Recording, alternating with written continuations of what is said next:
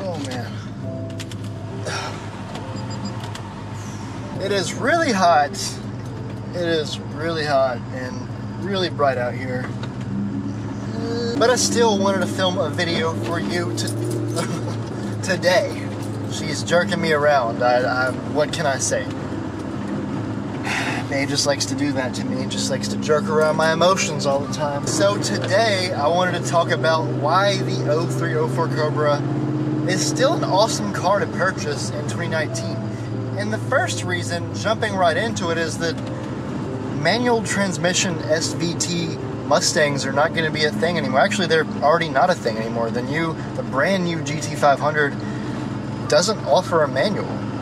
And so, this is one of those, well, this will be in a couple of years, one of those classic manual blower muscle cars that's just going to be sought after so much more than it already is. It's already very sought after, but it's going to be so much more sought after. What I'm trying to say here is factory blower V8 muscle cars with a 6-speed manual transmission, they're going to become novelties very, very quickly. And the Terminator Cobra, it's already a legend, and it's going to get even more popular in the next 5 years. Speaking of factory blower V8 muscle cars, number 2, going into number 2, this is still one of the cheapest factory V8 blower muscle cars that you can get on the market. Still, my friend David, you may have seen that last video, he recently picked up an 03 Cobra with 34,000 miles for only $17,000. Now, keep in mind that was a very special deal. If you haven't seen that video, go check that video out. I'll put the link in the bio. Actually, I'll just put the link on the screen right here. You can still get a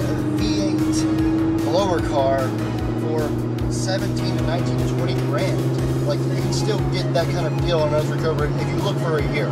You have to look for a while to find a deal like that, but they're still out there.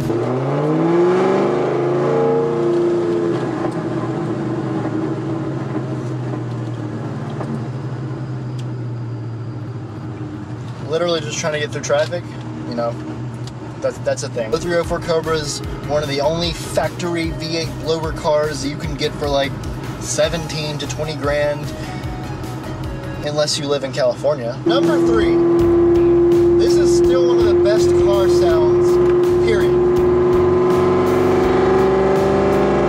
That sound is still one of my favorite sounds out of like any car sound ever.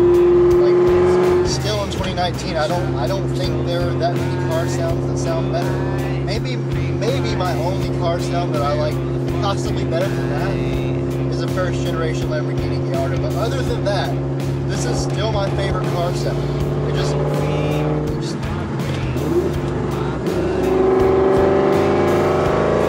sounds really good. If only you guys could see the traffic that I'm dealing with right now. Yeah, he just pulled right out in front of me. Okay, that's cool. Pull right out in front of me, and then run the red light right in front of you.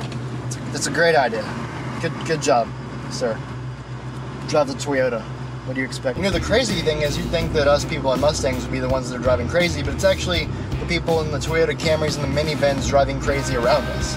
It's like we're not driving crazy enough for the cars we have, and they're like angry about it or something. Number 4 is just simply that this body style Mustang, in my opinion, still looks the coolest. It's still my favorite. Now, maybe I'm biased because I grew up in the early 2000s, like that was my era.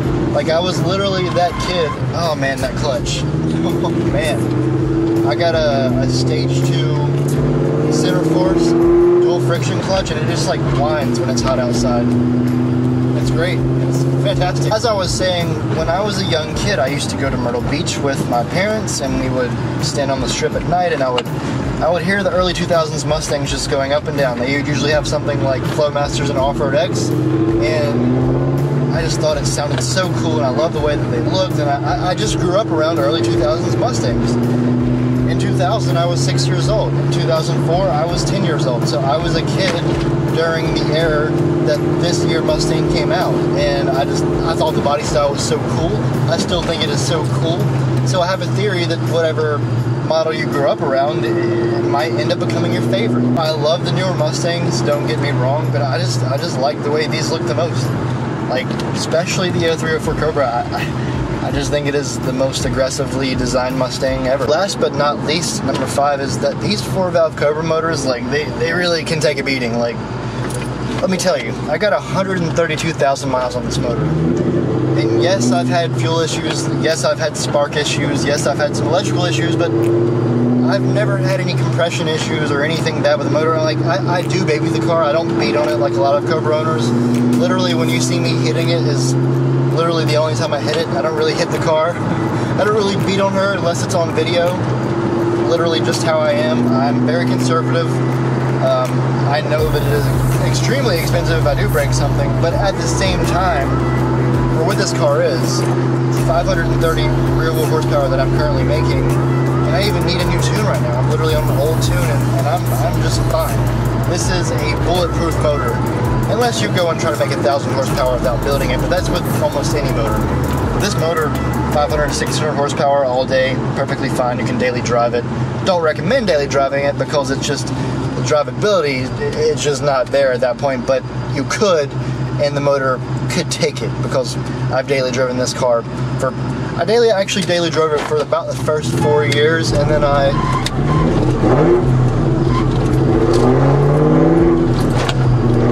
so the guy beeped at me because I wasn't taking it, wasn't going fast enough. Now he's gonna get on my ass. And you know what? I'm not gonna go that fast because I have some really bad road rage is what it is. People feel the need to beep at me because I'm not accelerating fast enough. Jesus, so annoying. Oh yeah, now he's staying way back. Yeah, you better stay the f back. Here. Oh man. It's a good thing that guy didn't gig me or anything, because I'm not in the mood today. Today would not have been the day. You guys literally would have saw me follow that guy, and I would have got out of the car and I would have gave his ass a hug, and then I would have squeezed him to death like a snake.